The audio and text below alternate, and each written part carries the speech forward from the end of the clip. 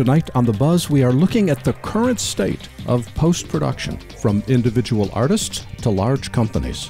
But first, Jonathan Handel has an update on the conflict between writers and talent agencies. Then, we start our look at post-production with Terence, Curren, founder and president of Alpha Dogs. Terry looks at the business challenges faced by smaller operators. Today is a great time for telling stories, but can you make money at it? Next, Oliver Peters is the senior editor at Oliver Peters Post-Production Services. He's an independent artist who works on a variety of projects. Tonight, he describes the challenges in workflow and media management along with new technology that he's watching for the future. Next, Christopher Ray is a colorist at Picture Shop. He's a specialist in episodic television, and he discusses the role of the colorist in pre-production and on set, as well as new trends blurring the lines between episodic and features. Next, Mark Raudonis is the Senior VP of Post-Production at Bunim-Murray. With a focus on reality TV and producing multiple shows at once, Mark looks at the challenges of post differently. His view of the future is that providing services is no longer enough, and he has a radical solution for any sized post house. All this plus James DeRuvo with our weekly doddleNEWS update. The Buzz starts now. Since the dawn of digital filmmaking, authoritative. One show serves a worldwide network of media professionals. Current. Uniting industry experts, Production. filmmakers, Post-production. and content creators around the planet. Distribution.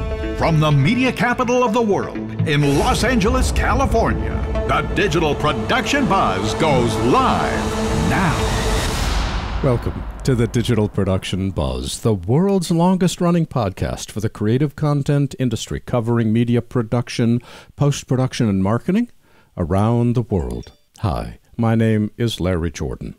I've been thinking a lot about the state of our industry since before NAB, actually. So this month we decided to devote a series of shows looking at what's happening and what to expect going forward. This week we look at post-production. Next week we'll talk with producers. The week after covers cameras and production. What I'm struck by this week is the range in opinions. Some are pessimistic, others are optimistic, and each of our guests is watching something different in technology and trying to plan for the future. This will be a very interesting show.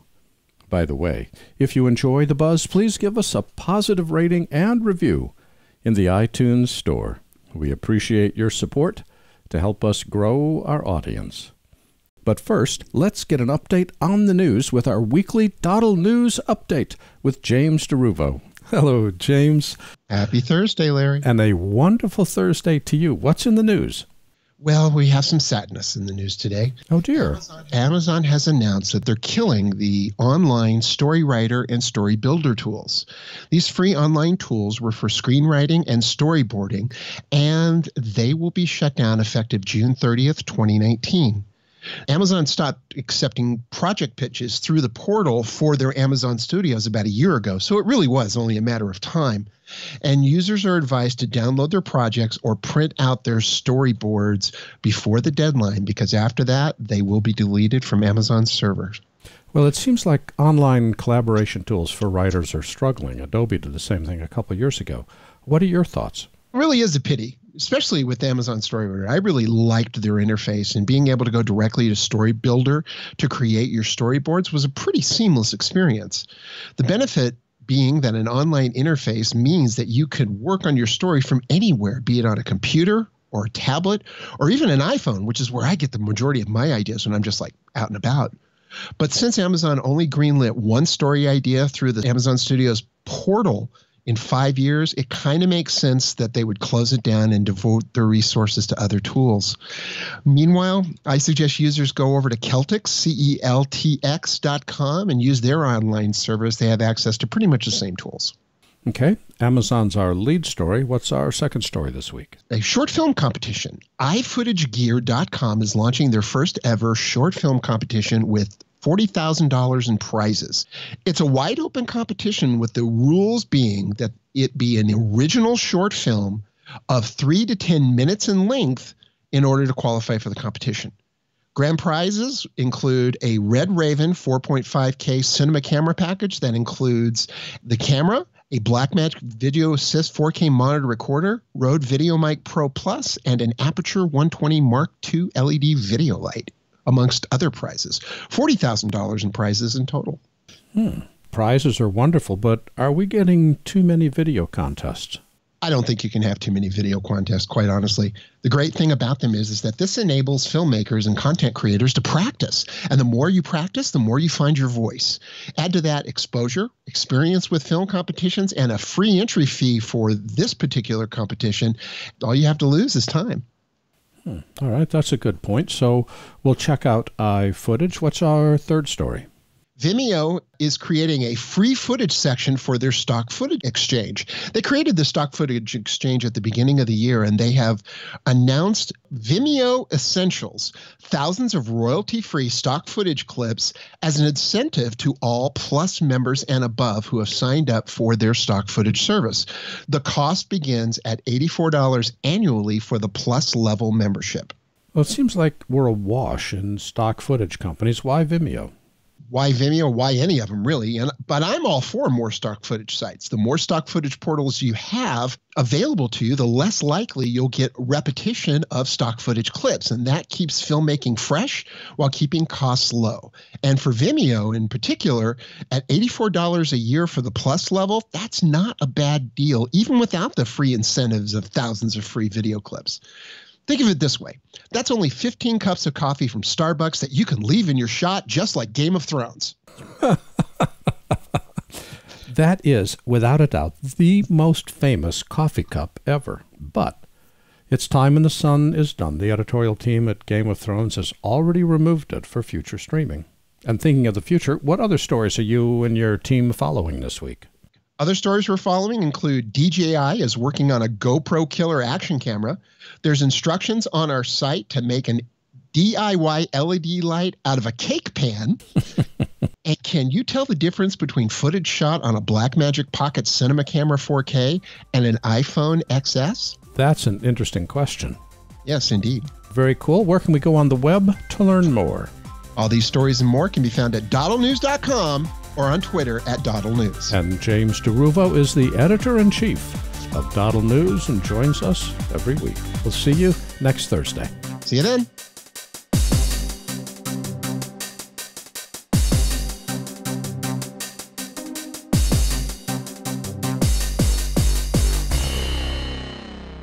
Jonathan Handel is an entertainment and technology attorney of counsel at Troy Gould in Los Angeles, but more importantly, right now, he is the contributing editor on entertainment labor issues for The Hollywood Reporter and covering in depth the ongoing struggle between the Writers Guild of America and talent agencies. Hello, Jonathan. Welcome back. Good to be back with you, Larry.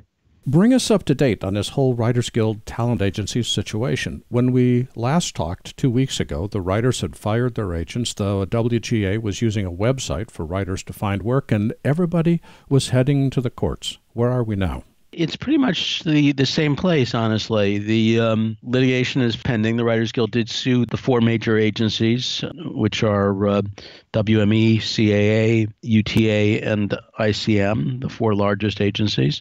They have not yet filed their response to the lawsuit. That response should come within a week or two. The Writers Guild said that over 7,000 writers had fired their agents out of 8,800 who had agents. None of the large or medium-sized agencies have signed the Writers Guild Code of Conduct. That's still the status that we're at. And we're really in this period where things are grinding along, I guess is the best way to put it. Some writers are starting to dissent. We're hearing from the Guild's tactics and tone. What are the writers objecting to? Why the dissent?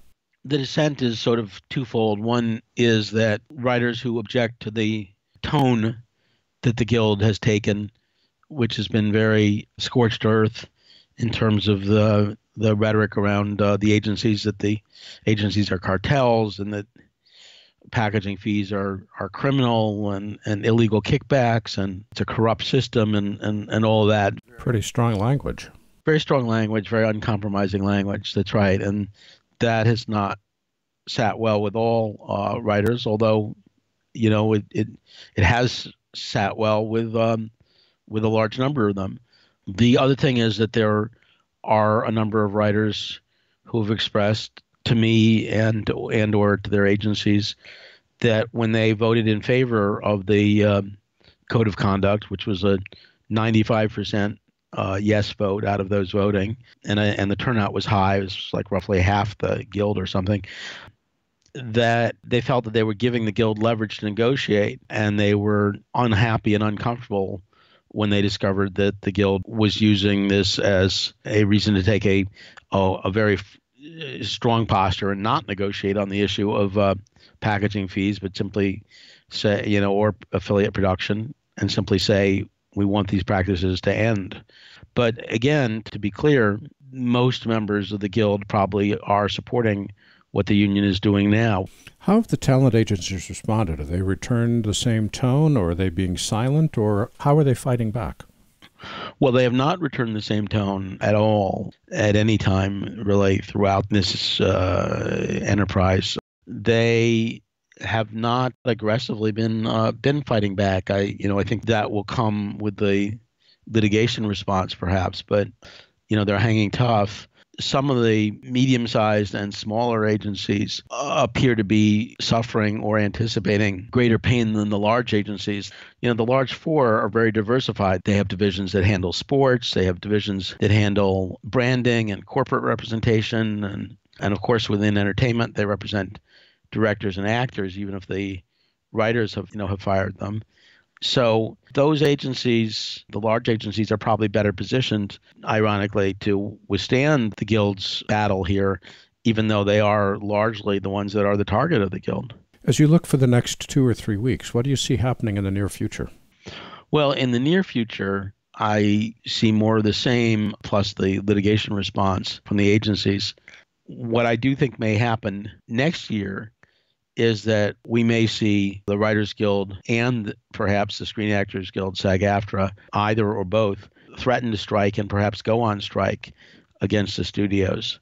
We're in a very mobilized membership at this point in the Writers Guild, and if they can maintain solidarity for it's a long time, another 12 months, the legacy studios are, it seems to me, uniquely vulnerable to a strike because they're desperate to catch up with and topple Netflix, especially Disney is. These companies, in particular, Disney, Warner, and Comcast, NBC Universal, are spending billions of dollars to set up their own streaming services, and that relies on an uninterrupted supply of fresh scripted content. That makes them more vulnerable than they have been in a long time to possible strikes. So it sounds like this is going to be a long process, not a quickly resolved one. I think that's right. And that's true both on the macro level in terms of the labor disputes and also in particular regarding the litigation, which I don't think is going to get bounced out of the box at an early stage. I think it's going to continue. Jonathan, for people who want to keep track of this issue going forward, where can they go on the web? 2 places. THR Labor, the Hollywood Reporter Labor is what it stands for, thrlabor.com. And for more about me, my website, jhandel.com, jhandel.com. Those websites again are thrlabor.com and jhandel, Handel, jhandel.com. And Jonathan Handel is the contributing editor on entertainment labor issues for The Hollywood Reporter. And Jonathan, thanks for joining us today. Thanks very much, Larry.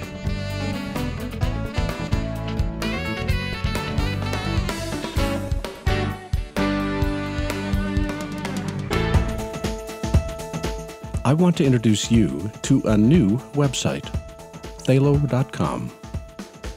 Thalo is an artist community and networking site for creative people to connect, be inspired, and showcase their creativity. Thalo.com features content from around the world with a global perspective on all things creative. Thalo is the place for creative folks to learn, collaborate, market, and sell their works. Thalo is a part of Thalo Arts, a worldwide community of artists, filmmakers, and storytellers.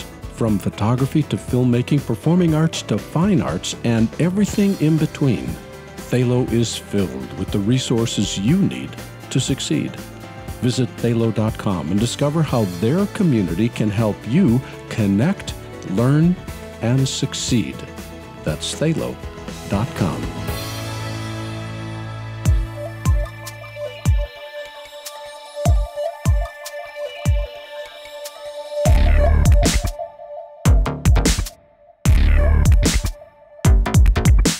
Terence Curren is the founder and president of AlphaDogs, a Burbank-based post-production facility that he started in 2002.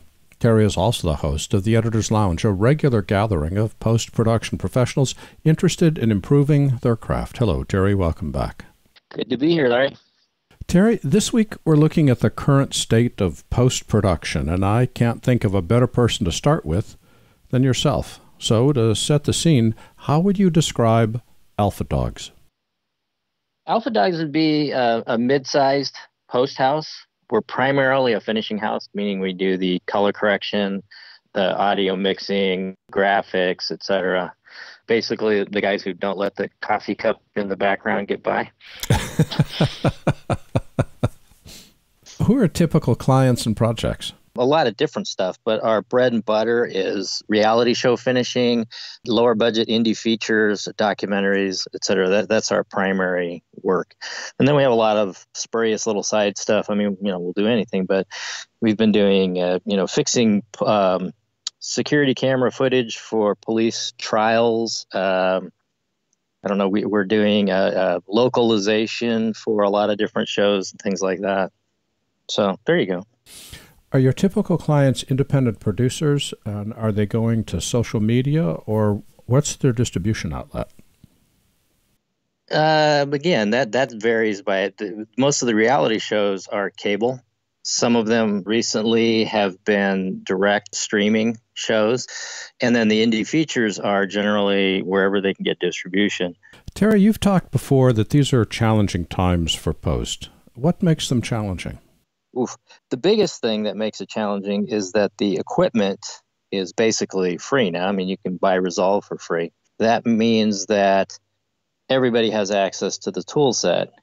That would be okay if the end user, the consumer, had a real understanding and appreciation for quality. And then we would still work because we're craftsmen, right? And so our ability to polish and turn out a very polished product would be worth people paying for. But our biggest enemy is the "it's good enough" sentiment. And when the consumers say, "oh, that's good enough," then our services aren't as valued or as important anymore.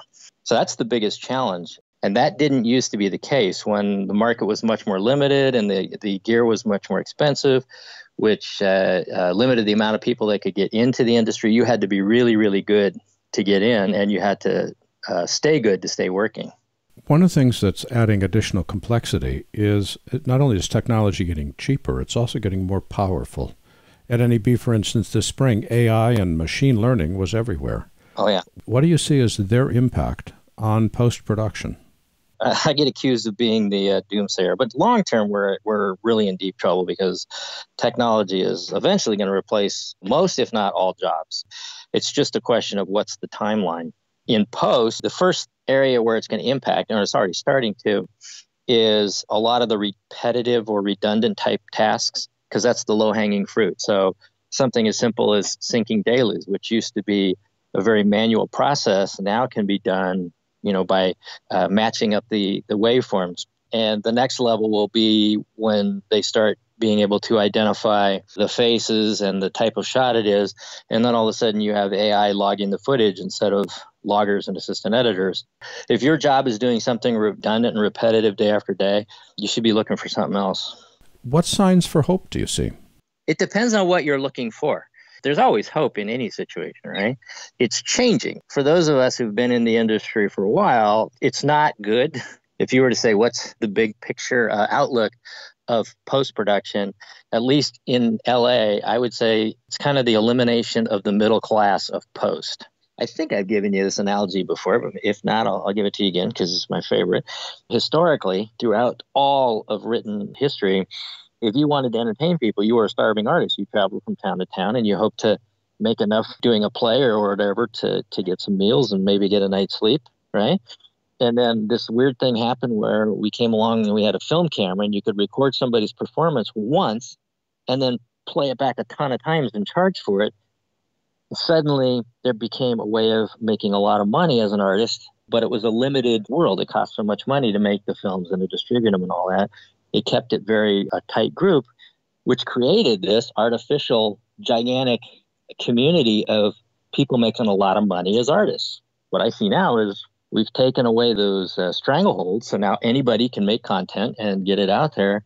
And I just see us going back to kind of starving artist land again. So how are you positioning yourself for the future? So we're starting to do renting out our edit bays for those guys who do work at home, but then have to have clients come in to screen or come in and listen to a mix. So they can come in here, do their mix, with the client, show them the mix, et cetera. They work at home, come in here, do the final viewing. And then we handle the deliverables because the deliverables now are just ever expanding layers of complexity on who, depending on who you're delivering to. You're the first of 4 interviews that we're doing to talk about post in tonight's show. And in his interview, Mark Raudonis, who's with Bunim-Murray, makes the case that post companies need to start owning their own content.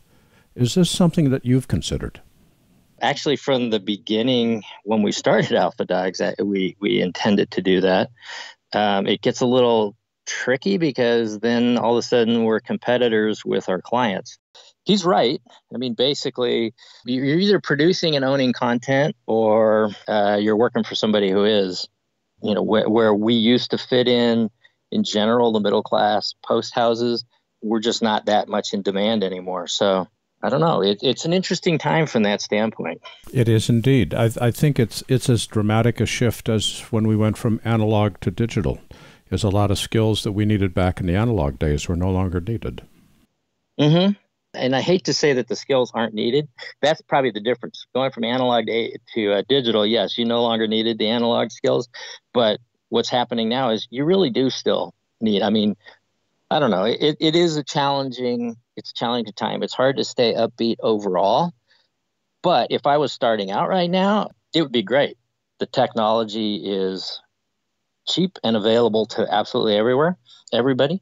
And where the distribution method is available to everybody, you can, throw it up on YouTube and everybody on the planet can see it. If I was starting out now, I'd be going crazy because I'd be young, not needing to have a big income, not needing to sustain a household and a family and all that. And I would just be out there making content like crazy because I could. That's, so from the starting out standpoint, it's great. From the, we've been in this and built up careers standpoint, it's a little different. It sounds like it's a great time to create content and not a great time to create money. That's really what it is everybody's trying to figure out how to monetize now. There's so much content out there right now that there's not enough money to do the same level of quality overall that we used to do, if that makes sense. Makes perfect sense. Terry, for people that want to hire you for their next project, where can they go on the web? You can go to alphadogs.tv. And we also do Editor's Lounge. If you're interested in learning tips and tricks and stuff from editors, that's editorslounge.com. That website is all one word, ALPHADOGS, alphadogs.tv, not .com. And I encourage everybody to attend an Editor's Lounge session. They are always interesting. And Terence Curren is the founder and president of Alpha Dogs. And Terry, thanks for joining us today. Thank you so much for having me, Larry.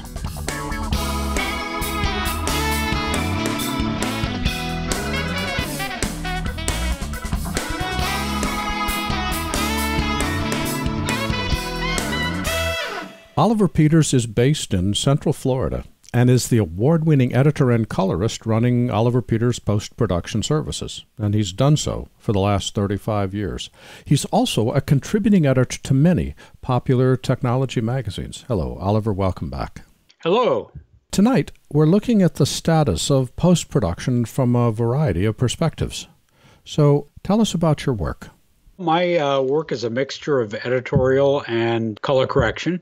Unlike a lot of other colorists, I also do some creative editing and then all the way through to finishing. So it's the whole gamut. Well, one of the things that I was reading in something you sent me before we started the interview is that not only do you editorial and color grading, but you also consult in media management and workflow. What does that mean? I do a lot of work at mainly one particular production company. I sort of function as the senior person around here. Since I'm the person who gets all the media at the end of the line when it's time to color correct and deliver, I kind of have a hand in making sure the workflow is correct on the front end. Proper file naming, proper folder locations, all of that stuff. It is amazing to me how something that simple, when it gets screwed up, can take and just run a project off the rails. Yeah, I'm actually working on a current project that's a side project on the outside that I'm manually having to re-edit in all of the camera shots because nothing relinks correctly. Oh, ow, ow, ow. That hurts just to hear you tell me about. One of the things that you've done, if I remember correctly, is you've got multiple computers all talking into a central server. How are you handling file management from a server? And more importantly, how are you handling collaboration in team projects? Primarily, this is in an Adobe shop, and we're running two shared storage systems right now. One is QNAP, the other one is LumaForge Jellyfish. All of our workstations talk to both systems. Premiere, everything lives on the storage, so that includes project files. Pretty much just works. We're pretty regimented in terms of keeping our folder structure clean, but it's not any kind of a shared workflow in the same sense that Media Composer would be. So you're not having 5 different editors and assistants inside the same project. Premiere works a little bit differently, so we can have multiple editors open copies of the same project, or one editor can have write authority and the others can open it as a read only. So that's kind of how we work. We only have a few projects where editors are in the same project simultaneously. It's more that we all tap into sort of a common pool of media. You've been editing for a long time, essentially through the transition from film and analog to standard def digital to where we are today. As you look at the industry today, what trends are you seeing in post? Obviously, as computers have more horsepower, you need less and less bespoke hardware. So the days of a big beefy workstation are kind of optional. It's not that you don't need it, but you can get by with less. And so the facilities tend to be smaller edit rooms. Fewer of them are client-oriented because clients tend to be working remotely, a lot of the review and approval through online resources. And so that affects what hardware you need in the room and how much of a computer you need, and also simple things, how many sofas, and how big does the room need to be. I would say it's more of a minimalist approach than it might have been 5, 10, 20 years ago. So you don't necessarily need as much peripheral hardware as you used to in the past. What are your thoughts on the new trend of editing in the cloud? I'm not a big believer in editing in the cloud. We use the cloud for moving files around and review and approval. But to actually have high quality, high res files up in the cloud, I'm just not a believer in that, because what tends to happen is just about when the technology is close enough, then we move the goalposts in terms of resolution, right? So at NAB, you had a lot of product that was already ready for the market around 8K. There was discussion about 16K, but we're barely making 4K workflows work for the most part. So to start trying to put that up in the cloud for anything other than proxy editorial, I just don't see that happening anytime soon. And then you've got the obvious issues of security and privacy and so on that start getting you past the garden variety, internet connection that most people in a smaller shop would have available to them. What are clients looking for today? Is there a common thread, aside from the obvious ones, which is shorter deadlines and smaller budgets? A lot of projects these days tend to have a social media component. So if you're doing broadcasts, there is a social media aspect to every show. Sometimes that involves additional shooting on location just to get, the host saying different things that they can later put on Instagram or YouTube or whatever. Also, projects that tended to be broadcast before now have many different outlets. So some sort of a sponsored program or maybe an infomercial or something in broadcast TV, those are now being restructured as shorter form sponsored programs rather that run on various streaming channels. So clients are coming to you not just with the traditional, make me a commercial, make me a broadcast show, but rather I've got this media strategy that includes entertainment, but it also includes marketing and sales and so on. And they expect you to know what the options are and how to get there. As you look at the landscape, how are you positioning yourself for the future? Well, obviously, you always want to keep up with the technology. It's a matter of knowing what's around the corner, staying up on the technology. As far as me as an individual, it's trying to stay as current with the various software that's out there. I tend to wear different hats as an editor, so I have to know several different software packages for editing and color correction as well. Thinking of keeping up with the technology, what technologies caught your attention? NAB was a little bit different, I thought, this year because it was more about the B in NAB. So by that, I mean broadcasters. There were less of the kind of fad things we've seen in the past, like 360 and stereo 3D. And there was certainly not a ton of drones like we've seen in years past. So it was more about the nuts and bolts. And although it's not really something we particularly deal with, I did notice that IP infrastructure, internet protocol, was very definitely all over the show. What used to be SDI wiring and audio cables and so on, if you were building a TV station, that's now starting to become IP technology. And I think that's something that's going to affect the industry pretty greatly over the coming years.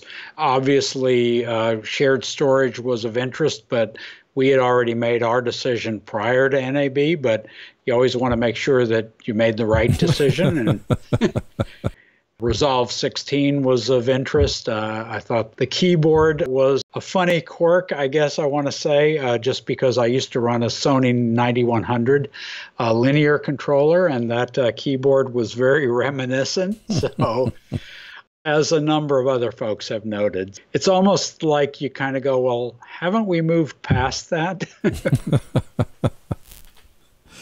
Oliver, for people that want to hire you for their next project, where can they go on the web?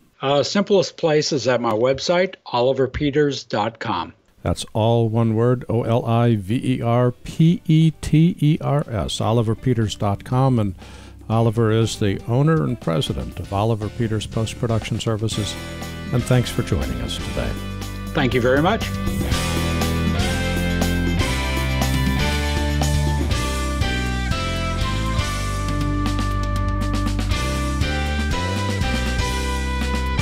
Christopher Ray is an experienced colorist with credits on a number of award-winning productions. His work encompasses Alpha, Tomorrowland, Warcraft, The Great Wall, The Crossing, Orange is the New Black, and many more. Hello, Christopher. Welcome.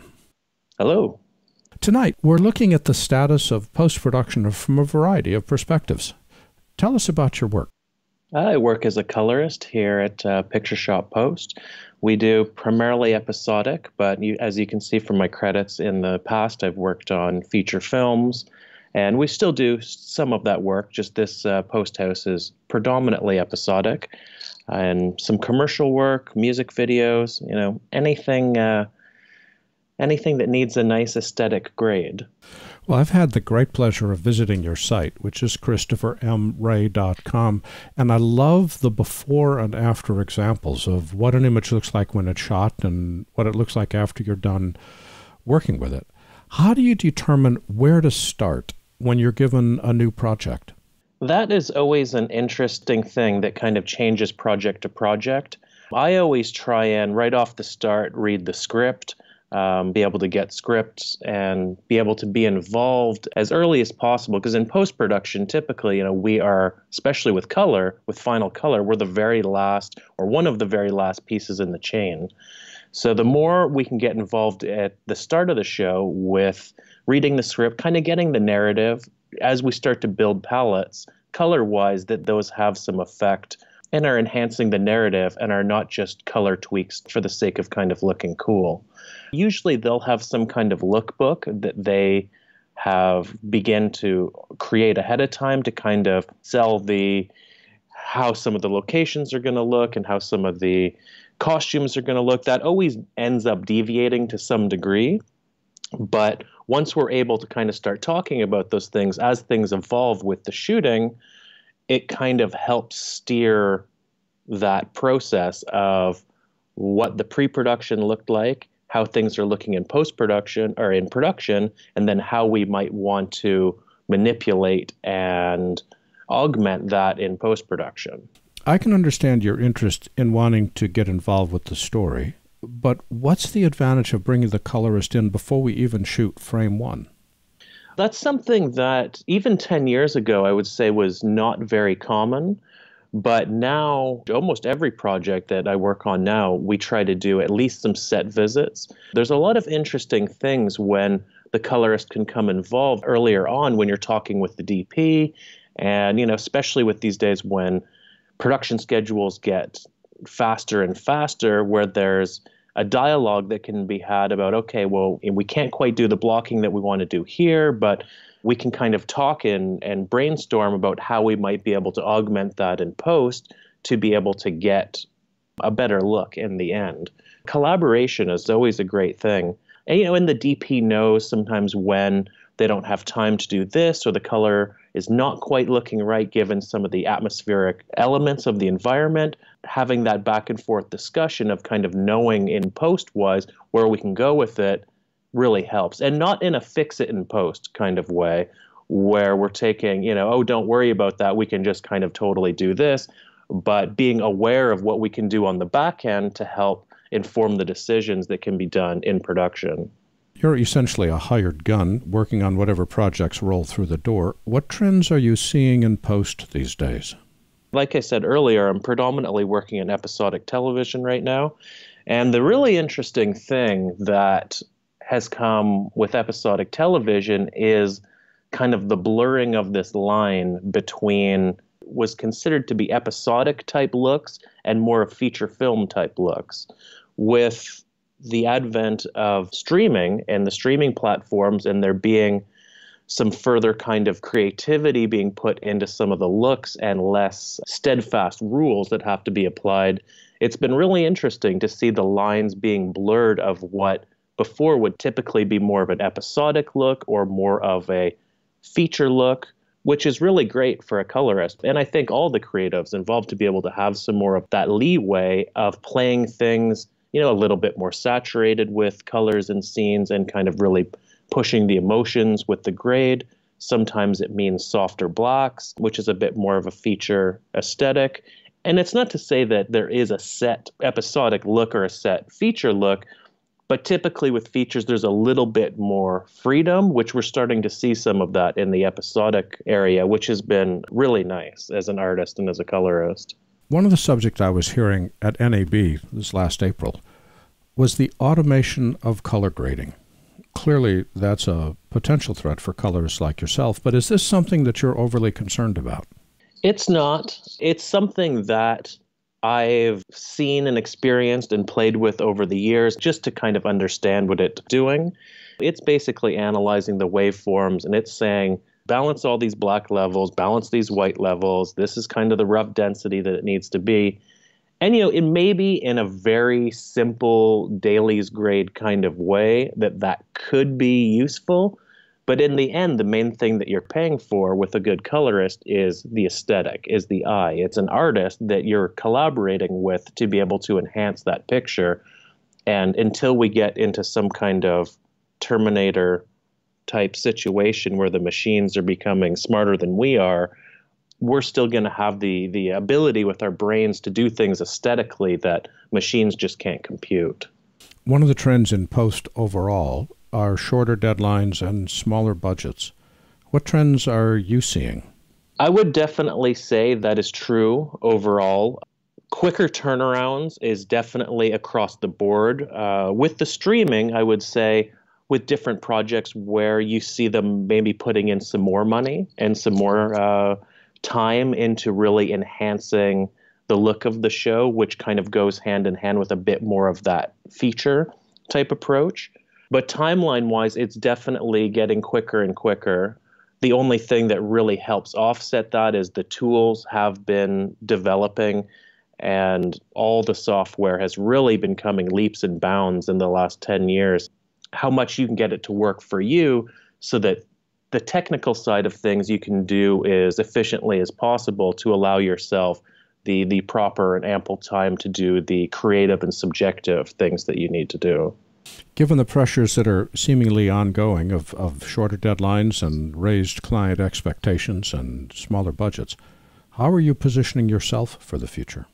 I'm a Baselight colorist. I use the software Baselight made by Filmlight. Mm-hmm. And they have something called a BLG workflow that has really, in my eyes, really been a game changer. Where in the past you've had, with dailies and on-set type grading, you've had what's called CDLs, which are, very easy and simple three-way color corrections that, definitely have done the job in the past. But that information can't really get passed forward because it's not really somewhere a final colorist can expand upon. Technology-wise, just the grades are so limited. So with the BLG, what Filmlight has done is they've created a pre-light software for DITs to use on set. There's a daylight software for dailies, and then the Baselight finishing software. Through this BLG workflow, you can actually include any operator that the final software has. So windows, keys, mats, anything that you want to put in there can be passed down the line. Now, it's not to say that we go for the final grade right off the very start. It's something that we build up to, but having those tools and those operators that translate right into the final software, it helps that collaboration of people on set seeing something that is a little bit more refined, and then in dailies, it can be refined a little bit more, and then in final color. And the other thing is just that if we have a good pipeline there, that work that is being brought to the table through the BLG files can be a starting point, and not having to kind of grade from scratch with just using it as a reference. So I think utilizing something like that really helps, A, creatively with, like I said before, just the collaboration throughout the process, and B, efficiency-wise of being able to actually tangibly use that work that the DIT is doing on set and the dailies colorist is doing in the dailies. Some very, very cool stuff. Yeah. For people who want to hire you to work on their next project, where can we go on the web? You can go to my personal site, ChristopherMRay.com, or you can go to Picture Shop's site, which is pictureshop.com. I'm easy to get a hold of via either. Those two websites are Christopher M. Ray, all one word, ChristopherMRay.com, and Picture Shop, again, all one word. That's PICTURESHOP, pictureshop.com. And Christopher Ray is the colorist for Picture Shop. And Christopher, thanks for joining us today. Thank you, Larry.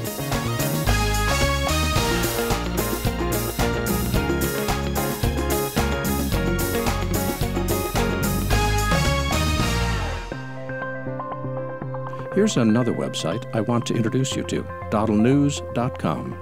DoddleNEWS gives you a portal into the broadcast, video, and film industries. It's a leading online resource presenting news, reviews, and products for the film and video industry. DoddleNEWS also offers a resource guide and crew management platform specifically designed for production. These digital call sheets, along with their app, directory, and premium listings, provide in-depth organizational tools for busy production professionals. DoddleNEWS is a part of the Thalo Arts community, a worldwide community of artists, filmmakers, and storytellers. From photography to filmmaking, performing arts to fine arts, and everything in between, Thalo is filled with resources you need to succeed. Whether you want the latest industry news, need to network with other creative professionals, or require state-of-the-art online tools to manage your next project, there's only one place to go: doddleNEWS.com.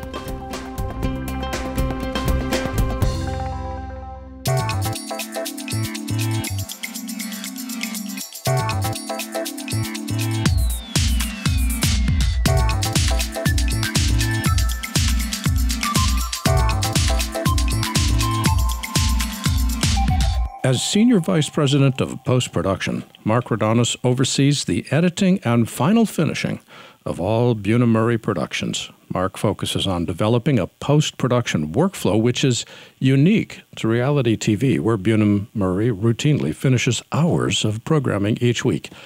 It is always fun to say, hello, Mark, welcome back. Hi, Larry. Good to talk to you again. Mark, earlier in the show, we've heard from smaller post houses and individual artists, but Bunim-Murray represents the other side of the scale. You guys are huge. How would you describe Bunim-Murray? Bunim-Murray is a television production company that specializes in reality TV. We basically started in the early 90s with MTV's The Real World, which really pioneered the whole reality genre. We do have, depending on what time you ask me, anywhere from 3 to 10 shows currently on the air or in distribution. So, yeah, we do have a pretty high volume of shows that go out the door. If you're looking at the future of production companies, just being a production entity is not going to be enough anymore. You need to own your content. You need to be able to go into different areas. So just being a gun for hire, I don't think is a recipe for future success. So we are trying to branch into different areas. We are trying to own some of our content. It's a recognition that the world in which we live, and specifically how shows are created and distributed, is changing. But I think you're making an assumption. Not everybody is the size of your company. Individual contributors can't own their own content in most cases. Or are you saying they have to? Larry. I disagree. I mean, I think the means of production have come down to the point where, a YouTube influencer owns the means of their production, and they are essentially their own channel. And yes, it is a possibility. So whether you're looking at, a multi-million-dollar production or something that comes out of your bedroom, economies are sort of the same. Anyway, that's my take on it. No, it's an interesting take, and you're absolutely right. For instance, I have my own YouTube channel, and I own the content, and I am somewhat smaller than Bunim-Murray. Yeah. So there you go. And that's where I think things are headed. It's a big pie, and there's room for a lot of people to have a slice of it. Mark, I was just thinking, distribution has exploded. How has distribution changed for Bunim-Murray? Well, let me tell you a story, Larry. Bunim-Murray made it to the public's attention via MTV's The Real World back in the early 90s. That was the beginning of reality TV as we know it. That show lasted for 30-some seasons on MTV, and then MTV decided to give it a rest, give the brand a rest. A couple years ago, we had a lot of success on Facebook with a show called Ball in the Family. So we went back to MTV and we said, hey, Facebook, what would you think about bringing back MTV's The Real World on Facebook? And they said, great idea. Not only do we want it in English, but we want it in Spanish and in Thai. So we're now currently doing MTV's The Real World in 3 separate productions, 3 separate languages for Facebook Watch. So that's how distribution is changing. I mean, we really don't care where you watch it. We only care that you watch it. So that is one example of how distribution channels have changed sort of our approach to how we're actually even doing production. Well, it sounds like you're seeing the future more as a content opportunity than it is a technology opportunity. Absolutely. I mean, the technology is changing that, but what it's doing is it's dropping the barrier of entry for everybody, all players. Therefore, you're competing against a lot more content. So really it comes down to a democracy of ideas. The best ideas prevail. The best ideas catch eyeballs, and therefore they win. Well, let me push back against you on that. I've heard the phrase content is king many, many, many times, but it seems to me it's a combination of both content and marketing. You can have great content. If you can't tell the world, you're still stuck. That is true, but they do sort of go hand in hand, and that's why when you partner with a distribution platform, you have their built-in marketing machine. So, yeah, that helps get you eyeballs. But, again, you have a really great idea. It's not impossible to get attention and to go viral. We've all seen, somebody starts a little thing in their garage and something goes viral and suddenly they make a major deal with Netflix for a version of the show. Well, thinking of Netflix, there's a lot of discussion about non-network distribution, which is called OTT for over-the-top. This includes Netflix and Amazon. From your perspective, is there a difference in the shows that you're creating for traditional network use versus the shows you create for OTT services? Well, aside from being able to cuss,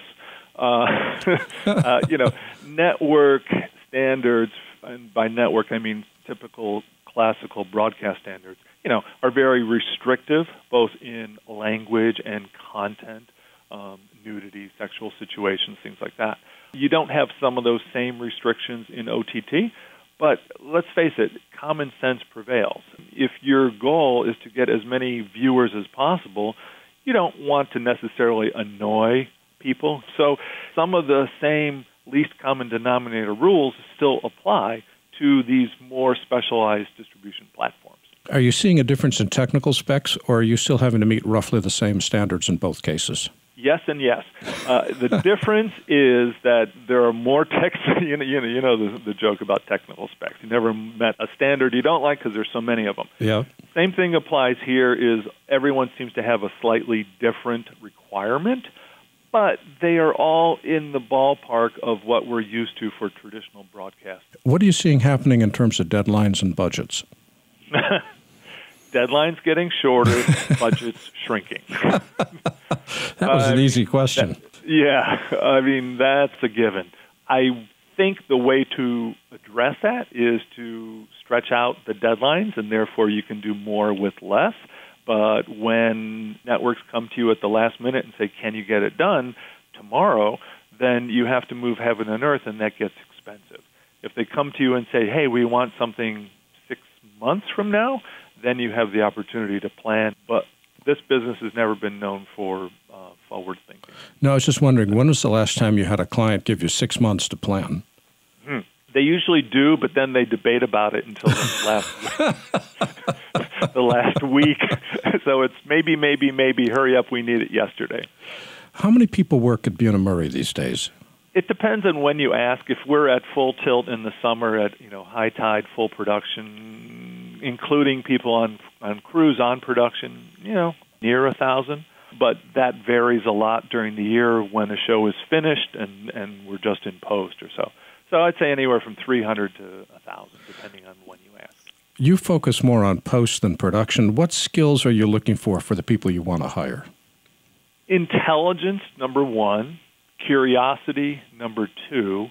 And a healthy lack of ego. And by that, I mean sometimes ego gets people in trouble because they think they're bigger than they are.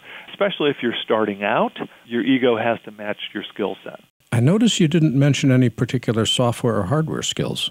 A couple things. Number one, we like to promote from within, certainly in an entry-level position. We have our summer interns are coming in soon. We don't have any expectations of them knowing any one platform or another. So we do use Adobe Premiere Pro. We do use Avid Media Composer. We do have Blackmagic Resolve. So those are three separate programs that have a niche need within our organization. So kind of hard for me to say, hey, we only use one or the other because we use them all. You've mentioned that client expectations remain high, deadlines get increasingly short, budgets get smaller. Yep. What are you seeing as the future of post? It sounds like this is an area of diminishing returns. Well, we're always being asked to do more with less. By that I mean less time, more media to wade through. And that's a challenge. I think the future, you're going to have some technology supporting that. I don't know necessarily how AI is going to work into that problem, but you're going to have technology supporting human effort. So it's going to be a combination of both of those things to sort of get us through the day. Some things are going to become easier, things like color correction or checking quality control, things like that. That's going to be more automated. But storytelling, that's a tough one. That's tough to automate, and that's tough to figure out considering how we do production. And for people that want to learn how you are meeting that compelling challenge today, where can they go on the web? It's www.Bunim-Murray.com. That's BUNIM-MURRAY.com. And the Senior Vice President of Post-Production is Mark Raudonis. And Mark, thanks for joining us today. It is always fun talking with you. Always a pleasure, Larry. Thanks for calling.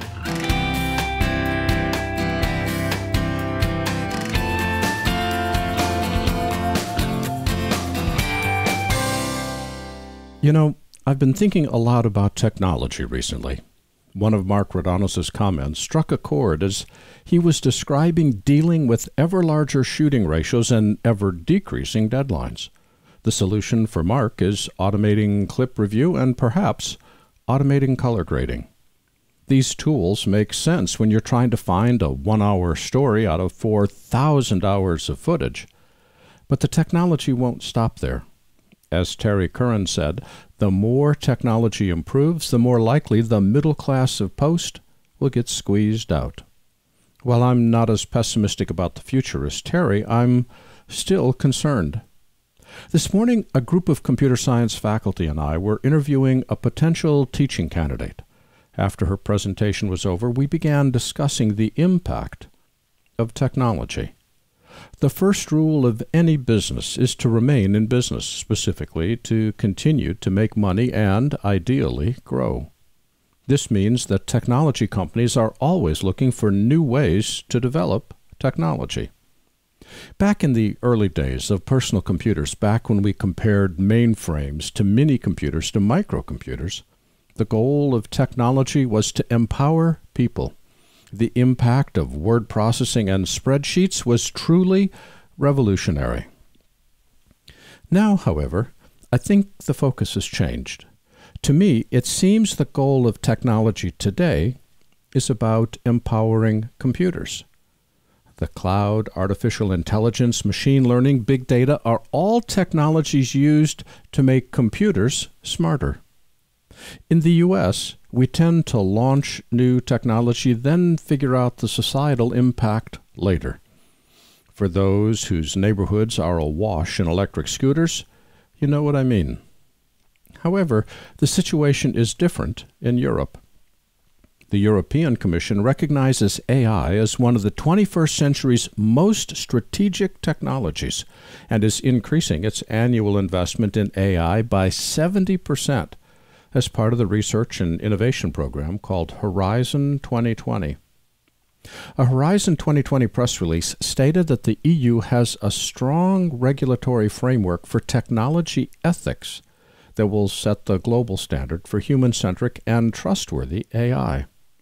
To this end, the EU Commission has set up a high-level expert group and tasked it with drafting AI ethics guidelines as well as preparing a set of recommendations for broader AI policy. According to the guidelines, 3 components are necessary in order to achieve trustworthy AI. First, it should comply with the law. Second, it should fulfill ethical principles. And third, it should be safe and technically robust, since even with good intentions, AI systems can cause unintentional harm. We can't stop the rush of technology, but we can take the time to think about the results of what we're creating. Personally, I think the ethics of technology will become a major issue during the next decade. Just something I'm thinking about.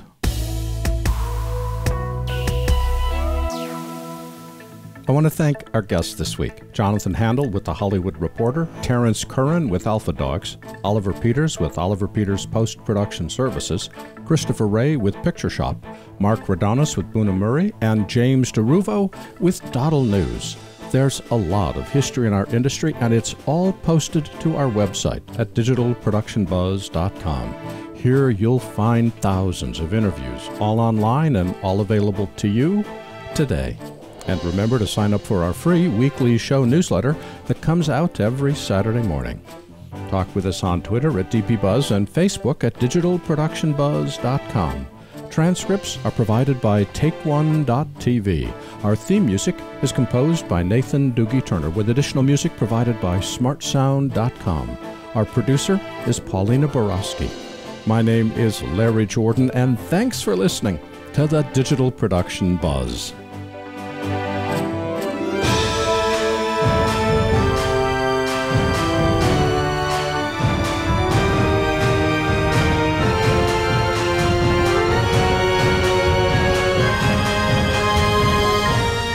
The Digital Production Buzz is copyright 2019 by Thalo LLC.